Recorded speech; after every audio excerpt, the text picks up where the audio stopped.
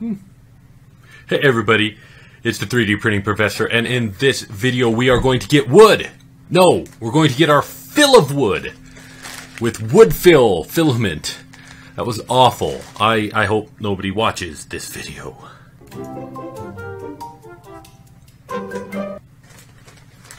Hey everybody, welcome back. So I have a couple of samples of Woodfill filament from Colorfab. I've got their standard Woodfill, I've got their now discontinued bamboo fill, and I've got cork fill. And if you observe closely, you can probably tell which one I'm going to prefer because of how good it printed.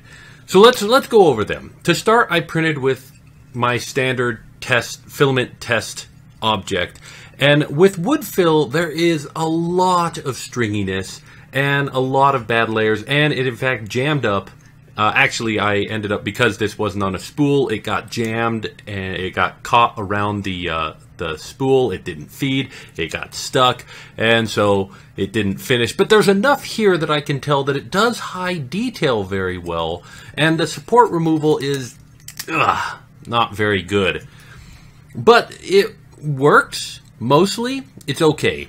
Then I tried the bamboo fill. Now, Colorfab no longer sells the bamboo fill, and on their website they cite the reason for that as being that it's difficult to get a hold of bamboo, that it's expensive and all that. But after printing with it and after seeing the result of printing with it, I think I know the real reason why they discontinued it. This stuff is hard to print with, and it prints the worst of them all. It fell apart. It was flimsy. It stuck to the build plate. Bamboo fill, you know what? Don't mourn its loss, guys. It's not a really good filament. Then I printed with cork fill.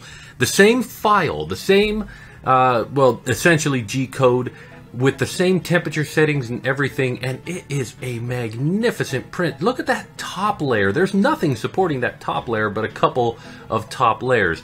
Now, generally speaking, do increase the top layers and things like that, but this is a beautiful looking print. And the supports, well, the supports still don't remove great, and they in fact took the bottom with it when I tried just now, so it's not perfect. But cork fill, I think, is the best printing out of the lot of them. Now, I just printed this as though it were PLA. I did not change my settings appropriately for Woodfill, which I went back and looked at afterwards. And you should do thicker layers and faster and longer retractions for Woodfill, so I went and adjusted my settings after that. You can also see that there's some nasty stringing going on right there, so we'll see if we can get rid of that as we go forward.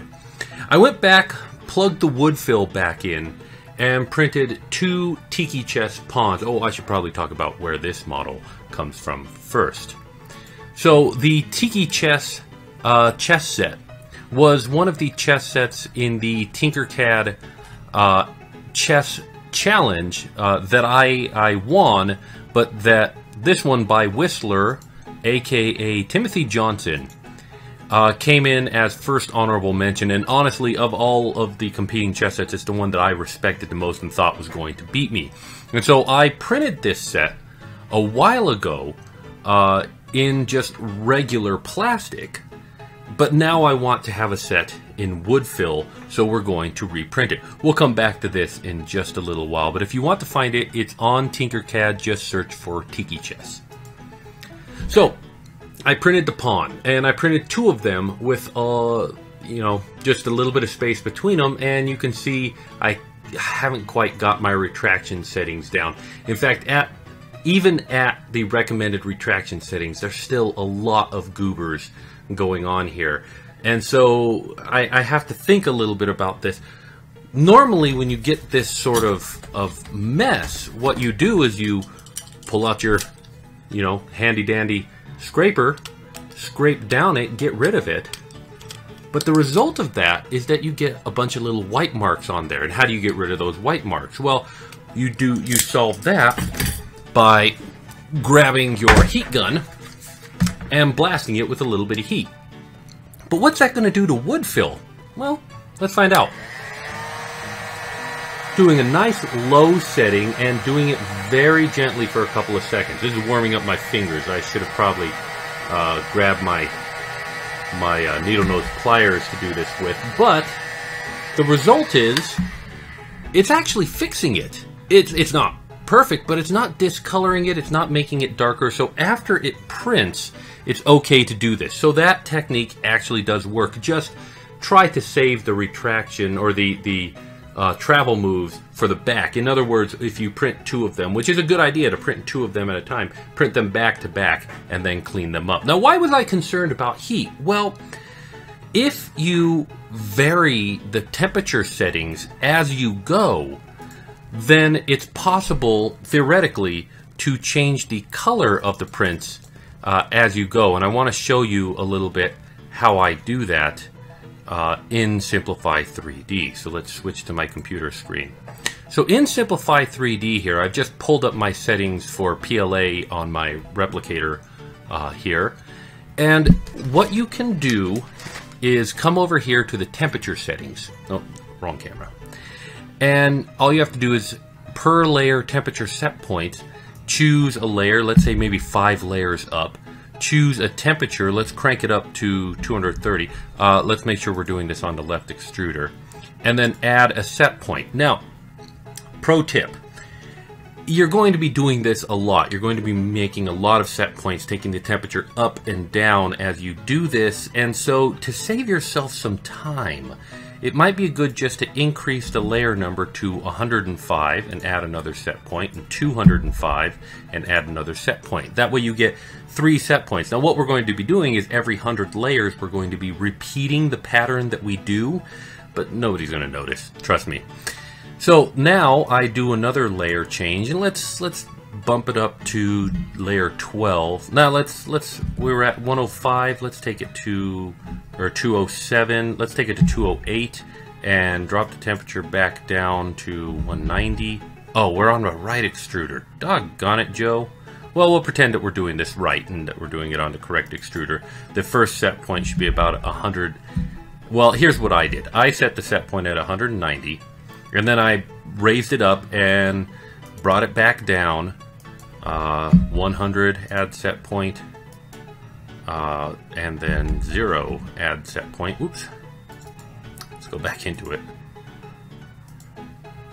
So layer 8, my set point is 190, add set point. So now we go 5 layers up, and then we set the heat to 230, which makes it nice and hot and should darken it up.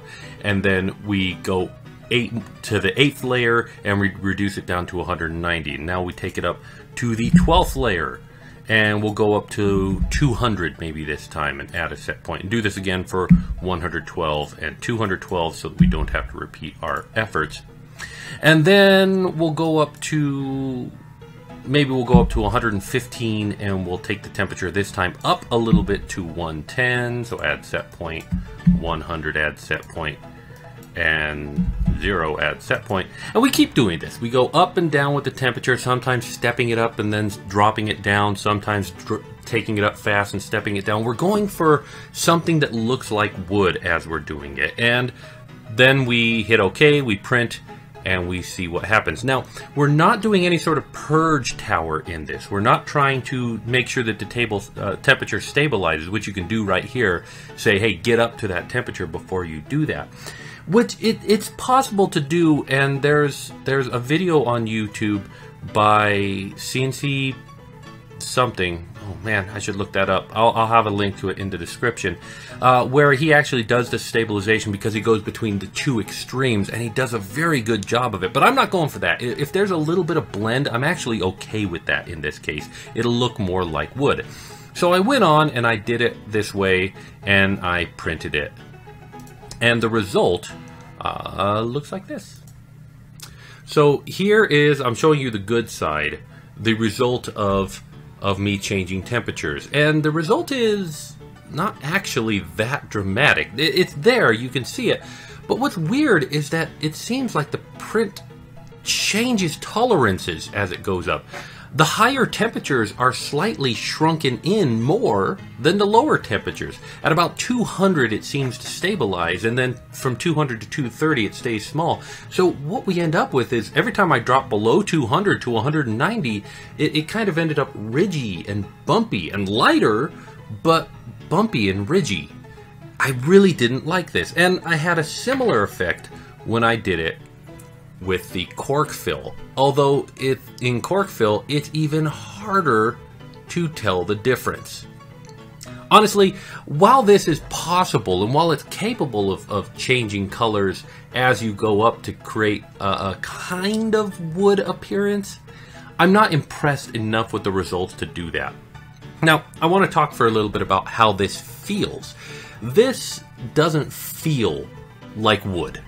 Even printed at 40% infill, which should make it feel kind of substantial, it still doesn't feel like wood. It feels like plastic, although a little bit rough plastic. Maybe paper mache at best would be how to describe this, but I wasn't super impressed with the layer changing, and it's wood looking, and it kind of doesn't feel like plastic, but it doesn't quite feel like wood either. I don't know. Judge for yourself. But then I went on to print the rest of the chess set, and I printed the pieces one at a time, and I noticed, well, I knew this was going to happen, and I could see it on my test print, but where it got to the top and where the heat didn't remove itself from the print and stayed in one place, it really melted the print and just ruined it.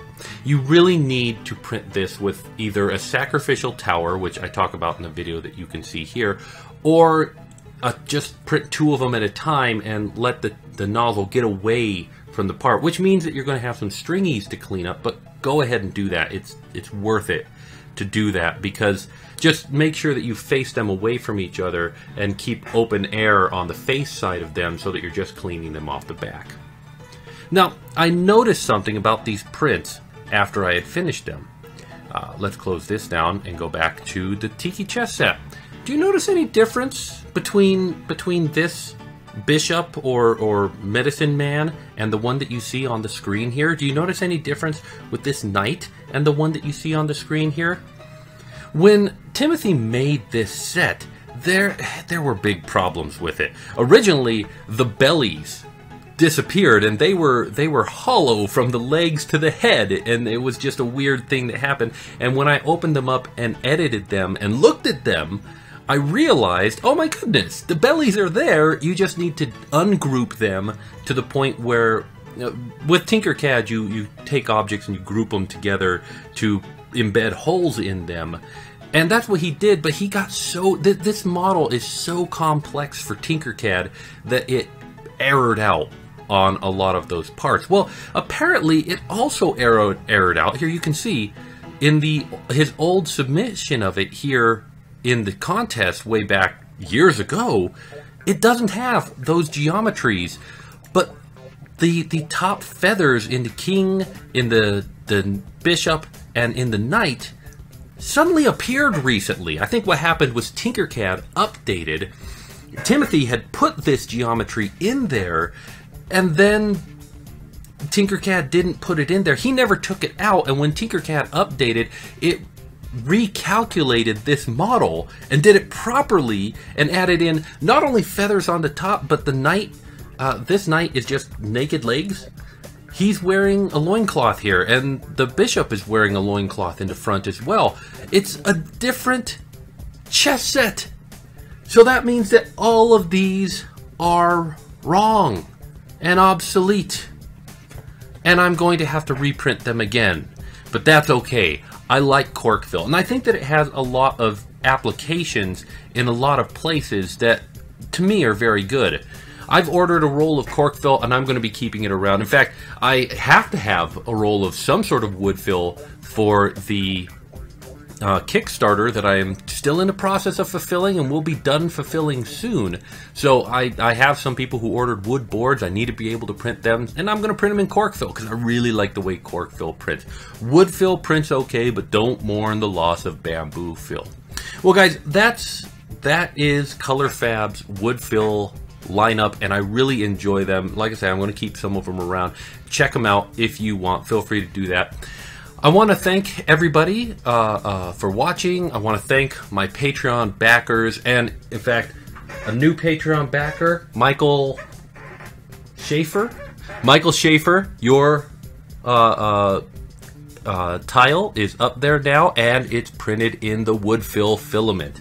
It's a little bit hard to read because I hadn't gotten my retraction settings and I did things a little bit wrong on it, but it's Woodfill, so it's a unique one up there. They're all unique. They've all got something cool about them, so I hope that you enjoy that, and thank you very much for your support. And if you want to get in on it, hey, there's still room, and we've got new backers all the time. I want to thank you guys very much for watching. As always, safety first. I'll see you next time. Do you want to know more about 3D printing but don't know where to start? Or did you buy a 3D printer but you need some help getting it going? Don't panic. The Beginner's Guide to the 3D Printing Galaxy is here, now, for you. Buy it on Amazon.